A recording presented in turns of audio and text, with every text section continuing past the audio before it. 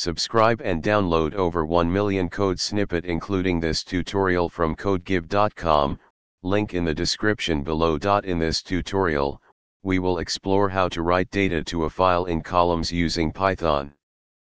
We will cover different approaches to achieve this, including using the built-in CSV module and manually formatting the data. The CSV module in Python provides functionality to both read from and write to CSV files.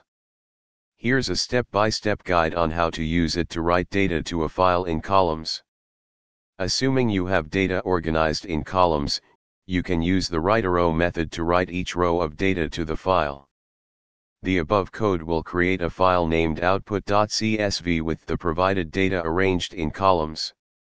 If you want more control over the formatting, you can manually format the data and write it to the file. This approach is useful when you need to customize the column separators or the overall structure of the output.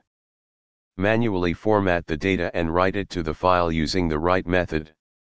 This code will create a file named output.txt with the provided data formatted using tab-separated values.